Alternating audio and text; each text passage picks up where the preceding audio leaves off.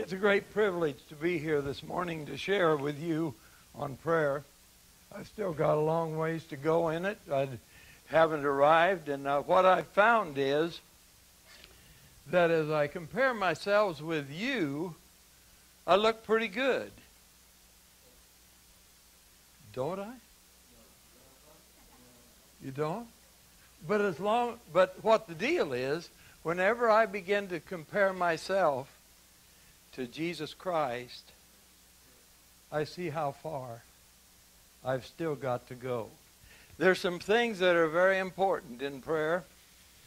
I think that this is one of the greatest needs probably in the world today, is for God's people to be on their knees and praying and asking God for direction in their lives and for the church and for the different things that is important. And I've found that it is very important for me to have a quiet time when I get alone with God and let Him speak to me. He says, "Be still and know that I am God." That's found in the 46th chapter of the Psalms, the 10th verse. Be still. And you know what? I've found that I'm a can-do person. I want to be out there doing all the time, and I just have to fight with myself to make the time where I really get alone and relax in the presence of the Lord. This morning when I got out of bed, God spoke to me, and I'll be sharing some of this with you in the message. But I've found when I get in His presence, He speaks to me in a new way every day. He wants us to have a freshness in our life. I remember one day when I got up and I went uptown to get the mail, and people look at me and they'd kind of snicker. And they'd look at me and they'd snicker. And I began to wonder, well, what had happened? So I go home and look in the mirror. And in the morning, you know, whenever I get my hair, I take and put water on it and get it there. And I'd forgot the comb that morning. And that's the way I looked. But I find that if I don't spend time with God in the morning, I go out into the presence of the people, and I wonder if they look at me and wonder, can I see Christ in him? And that's one of the things that's so important for me as an individual, to make sure that I am in the presence of Him and have a time for Him to just be able to speak to me and fill my heart with His presence. And there's so many times in the morning, if I don't have this time, sometimes I have to get up and do something. On Thursday of this coming week, want to be in Ruston at 7:30. And I don't plan to leave at night to go over there to get there. But I just know that time I won't have the time. But when I'm in my car, that can become a sanctuary with the Almighty God. A lot of times people today will say, well, I have to drive for 45 minutes to work. Well, you know what? You can spend that 45 minutes listening to the Scriptures if you want to. You can find it on your phone. You can go to the store and buy you and my iBible. That's what I've got. I love to listen to it. I love to read along with it because I'm an audio learner. And so I have to deal with myself on this, but it's so important. It is a real challenge for all of us to have this quiet time with the Lord. But I want to tell you, I don't care your age. I believe you as a child, no matter when you get to where you can begin to understand and hear the presence of the Lord and feel Him there talking to your heart, I believe you need a quiet time just to sit down and say, God, I know you have a message for me today. And listen to His voice. Learn to listen to it when you're very young. And you'll hear the voice over and over and over. I know there's people who believe today that God doesn't speak to you. I want to tell you something. They don't have their antenna up or something. There's a problem, because God still speaks today. And He wants you to hear the message that He has for you. And the message is going to be, I love you. I care about you. I want your life to bring honor and glory to my name today. And as you live your life out before me, you'll find that He's there. with a special presence. You won't look like your hair is all messed up here. You'll see Jesus shining in your heart and in your life. And I believe they'll even see it in your eyes whenever you as an individual are in the presence of the Almighty. But it's a real challenge. I remember as I was trying to learn how to really develop this quiet time with the Lord, I used to go to a meeting with the Navigators over near Enid. They had a place there, I think it was Mina, and you could go over there and they would talk to you, and they'd always ask me in the small group, how's your quiet time going? And I think we today in the church need to become more responsible to each other and hold each other accountable. How is your quiet time? Do you have one? And some of the time I'd almost lie because I hadn't had time. I wouldn't take the time. I have as much. Do you know what? You have 24 hours a day in the day, just like I do. The main thing is you make sure that during this time you're going to have a time to listen to the one that created you in his own image and wants to have a relationship with you and to build closer and closer to him. The closer I get to him, the easier it is to live for him every day. Is there going to be storms? Oh, yes. There will be many storms in your life. But I want you to know he wants to step upon the deck of your heart and say, peace, be still. And in his presence, in the quietness, there's times when I'm doing my exercises, and I always count to all the things I'm doing because I do so many different things, and I sometimes will be counting out loud, and there's a presence there, and I don't count out loud anymore. I just do it in my mind because he's there. And I want to tell you, that is one of the greatest joys, is when he's present with you as an individual, and he says, you're special. I want to tell all you children, you're special to God. He has a plan for your life, a plan to help you to become all that he made you when he knit you in your mother's womb. He had a plan there, and if you will seek that plan, he says you'll seek me and find me when you seek for me with all your heart. Are you seeking? If you are, the Father is very attentive. You know, he's the first one to create the wireless phone. He really was. He had it a long time before we did. And direct access to the Father because of the Son that died on the cross and entered in once and for all of us to take the place that I should have had on that cross because he loved me so much. But he loves every one of you. And I don't care how deep into sin anybody has gone. I dealt with a situation just recently with a person that's having a hard time being able to feel like God could forgive him of what he had done. And I told him, I says, I want to tell you something. There's not a sin that's been committed that's bad enough that the blood of Christ cannot cleanse.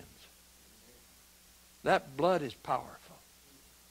I want to tell you that blood is powerful. I remember the night when that power came into my life. I'd been fighting him.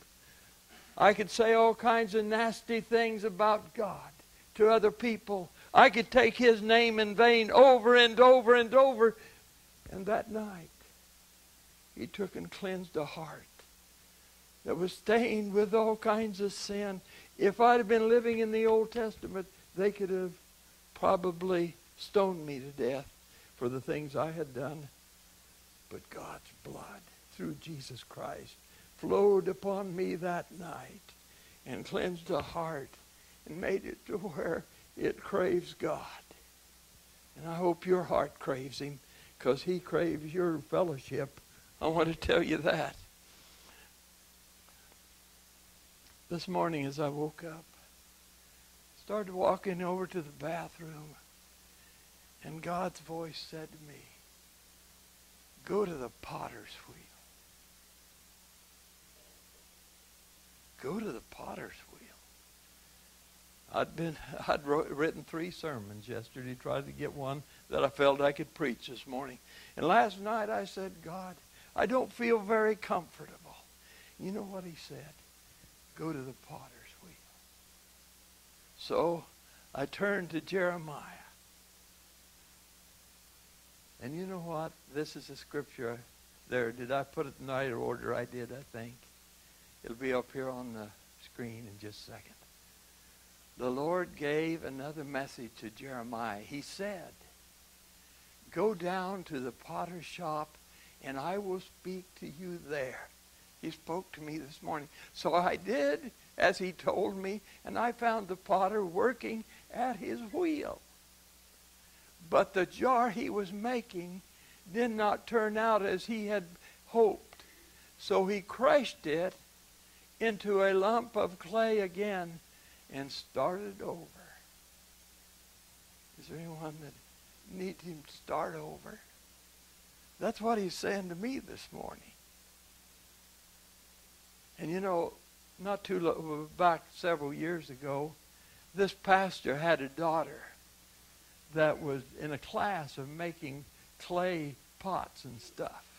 He says, my daughter today is going to be making a little bit of a pot or some kind of a pot made from clay. He says, if you folks would just like to watch her do this, you can come over. So I went over there.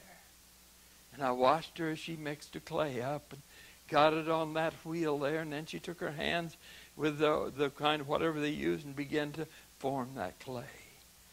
Watched it comes up quite a ways, and she had mixed it up very well, but the clay, there's a spot where it began to tear. And she couldn't make the pot that she wanted it to be. So she had to take and put the clay back. See, the potter can only do what the clay will allow him to do. And that's the same way with God and you. See, I'm clay. You're clay. He wants to make a pot out of you. It'll be probably maybe a cracked pot. I don't know. Sometimes I think I'm a cracked pot because I leak all the time and keep that. Fill it up, fill it up, fill it up. But I'm just saying that God wants us to be so pliable in his hand. And that only happens when we fully surrender to him. That can only happen in the surrender the clay into his hands and say, God, you can make out of me whatever you want to make out of me.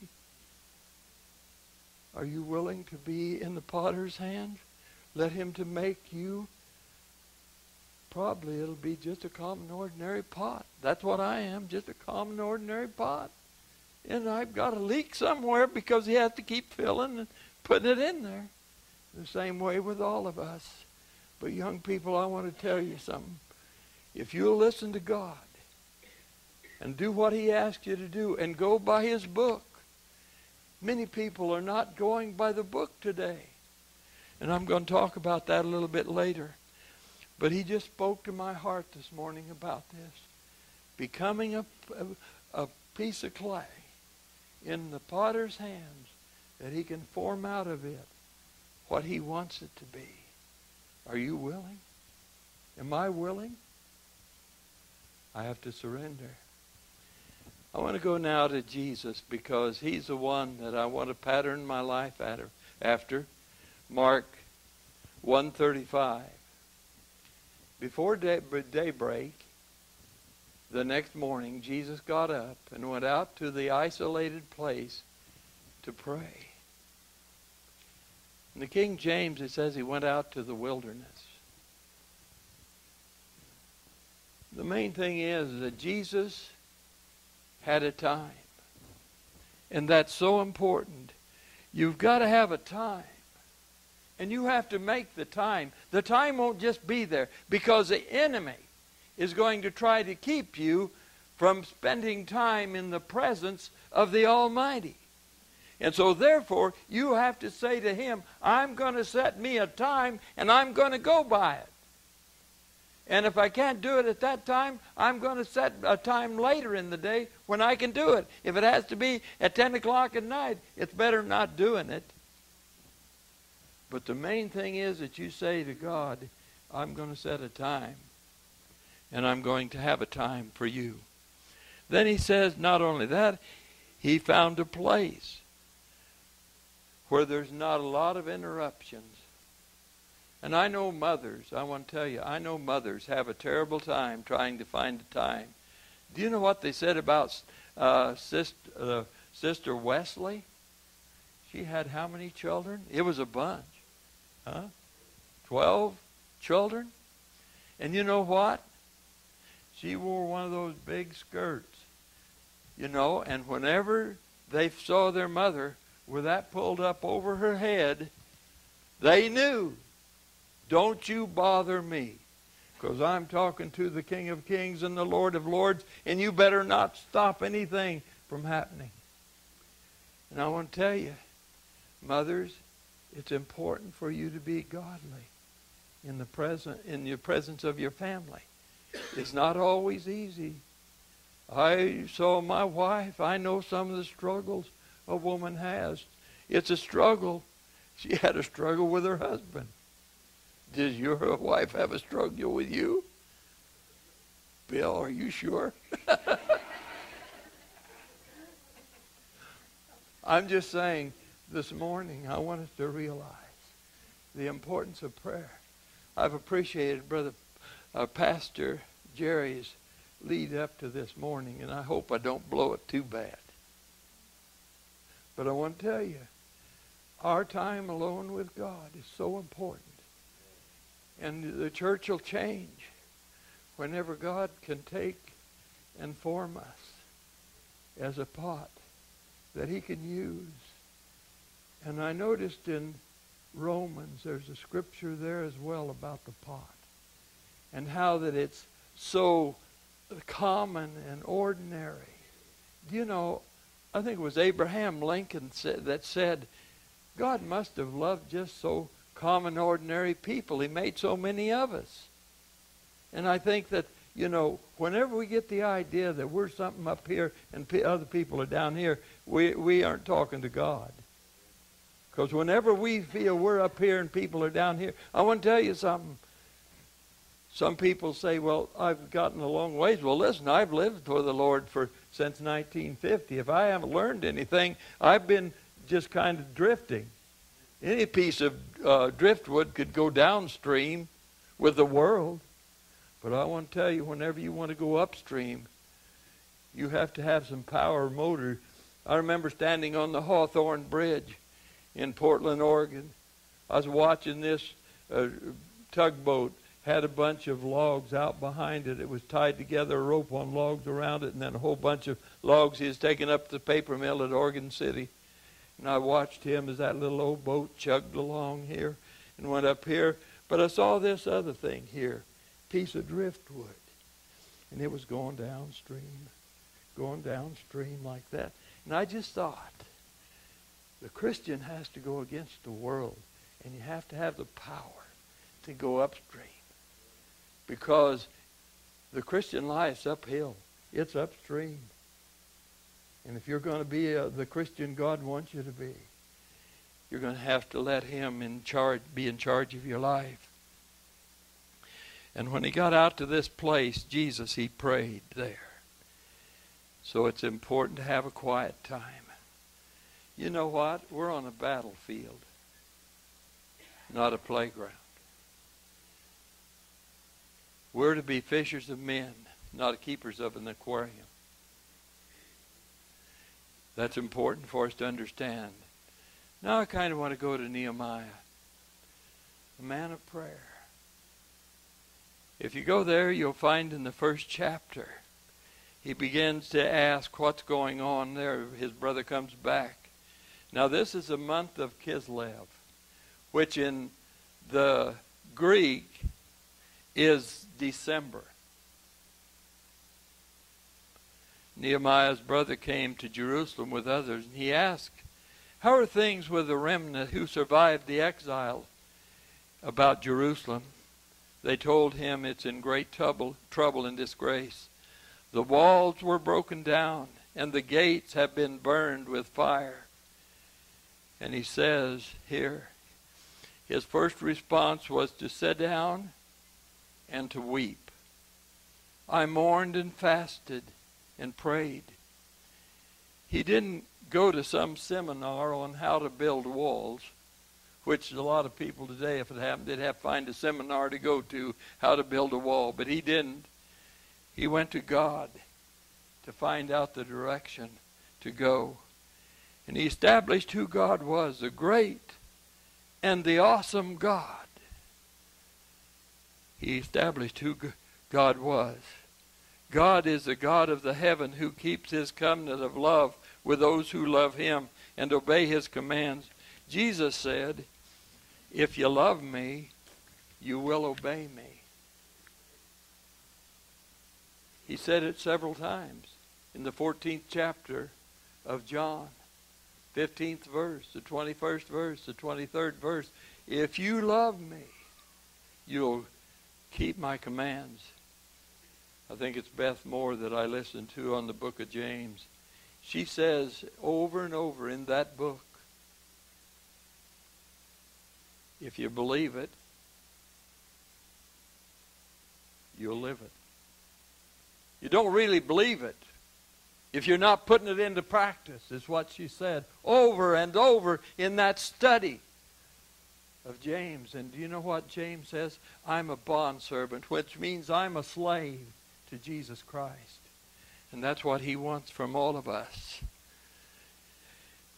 He acted very wickedly towards us, you know, it says, and he began to pray. His prayer was a prayer of confession. "I confess the sins that we Israelites, including myself, my father's house, have committed against you. We have acted very wickedly towards you. We have not obeyed your command you gave to your servant Moses." I want you to notice he doesn't blame anybody else.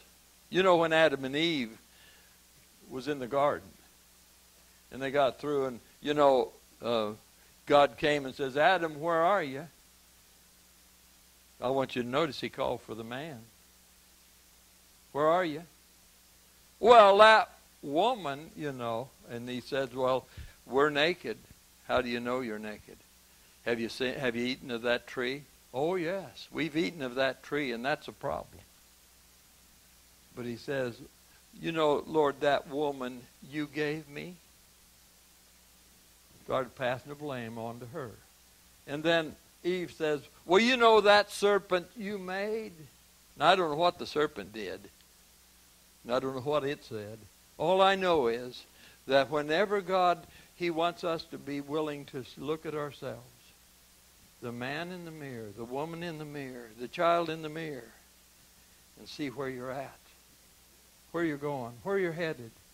If I continue on the road that I'm on, where will I wind up on at the end? And that's so important for us to really take a value of that and look at our times. Have we got any broken down walls today in America? Immorality seems to be rampant today. Young people saying it's okay to start living together rather than marry. I remember asking a couple, "Well, why not marry?" And they said to me, "Marriage don't work." See, they're watching all the people, and divorce rate so high, about 50-50. 50 make it, 50 don't. Or in some places they say it's even higher than that. But I'm telling you, marriage will work.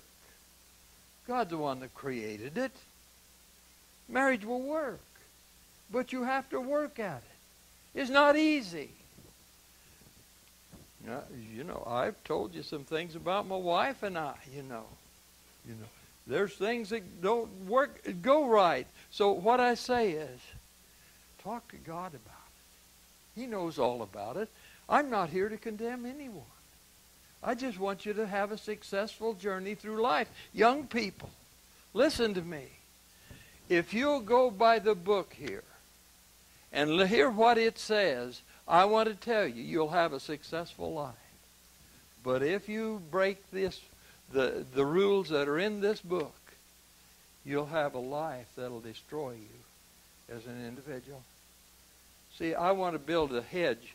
You know, there's a kind of a cliff here for these young people I remember as being a young person, and when you get up to about 12, 13, 14, oh, I became so smart.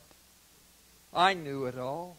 And my parents were so dumb. My 5 siblings before me hadn't educated them at all and got them to think right. But you know what? When I got to be 21, I sat down with a pen and a piece of paper and wrote my parents a note and told them, I'm sorry for the way I treated you while I was growing up. I was amazed at how smart they got in those few years there. I was just amazed. But I want to tell you something.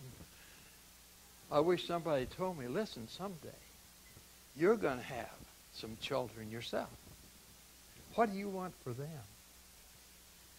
And I would encourage you young people to realize someday, if you marry, you're going to have some children probably. And they're going to get to be 12, 13, 14, even up to 17, 18, 19. And they're going to think you're so dumb, so stupid. But I want to tell you something. Those parents love you. And the reason they do what they do is because they care. I don't care who they are, who you are. They care. You know what I wanted for my children? I wanted the very best for every one of them. And I know that's what you want. But we've got a lot of broken down walls today. And I pray, now the government's not going to solve our problem. I just want you to know that. All they're going to do is fight. Isn't that what we're hearing now, today? That's all they're doing. Listen, they're not going to solve the problem. You know who's going to solve the problems that we face is God. And we better talk to him about it. I know of people that think it's okay to have sex before marriage. But I want to tell you something. It's important to keep your body, to give it to the one that you say I do and I will with. And you'll be glad you did. The last wedding I helped with in my family was a grandson. And I'll never forget, I had the privilege of reading the vows to them. And then we got through with the vows and came down to the time for them to kiss. That was the first time this couple had kissed, was on their wedding day. You say there must be something wrong with them. No. They were smart. Because it's important to hold yourself responsible, because someday you're going to say yes to somebody, I'll marry you. And whenever you say that, commit to say, I'm going to live it out till death do us part. And if you haven't, that's okay. Just go from where you are. Take plan B. God has that other plan for you. And just be faithful to do what he asks you to do in that.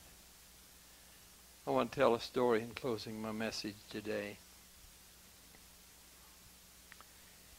There was an old Indian that went to church one Sunday because his life had kind of been shambles. He's been drinking a lot, alcoholic, and so he went to church this Sunday morning, and he went down to the altar and said to God, I'll give you my horse's bridle. So he prayed and went back to his seat. That didn't seem to satisfy him. So he went back up to the altar and he says, well, Lord, I'll give you my saddle. And he prayed a little bit and he went back to his seat. And that didn't satisfy him either. So he finally said, Lord, I'll give you my horse. As he's at the altar, and then that didn't satisfy. Finally, he went back to the altar and said, I'll give you the Indian. And that's what God wants from you and I. He wants the Indian. Does he have the Indian as far as you're concerned? Have you given him everything of your life? Down here on there, and you'll see it on the screen up here in just a minute. The deed to my life. You know what? Have you ever taken the time to sit down and say, God, I give you the deed to my life? Back a few years ago, we got some information on stewardship and stuff, and this was in it, and we put it out in the bulletin, and I took and signed that. And I dated it that then, but I'd done it a long time before. But as you read that up there, I don't know if you can read it. There's some down here. And I'll get a copy of it, and I'll read it to you so you'll know what it says. The deed to my life. I recognize Almighty God as the source, creator, and owner of all that I have, all that I am, and all that I hope to be. Therefore, I willingly give everything back to him, my time, my talent, my treasure, and my touch. I am willing to allow him to use me, all of me, as he sees fit. We made enough copies for every one of you to have one of them if you'd like. I put them down here on the front here. And I didn't put any pens there, but if you need a pen, I'll loan you one of mine so you can sign it.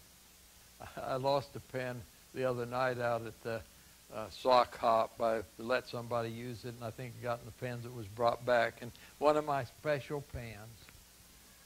I love pens. But no, we don't have pens. But I want to tell you something. I believe God wants you to give the deed of your life to him. I believe that with all my heart.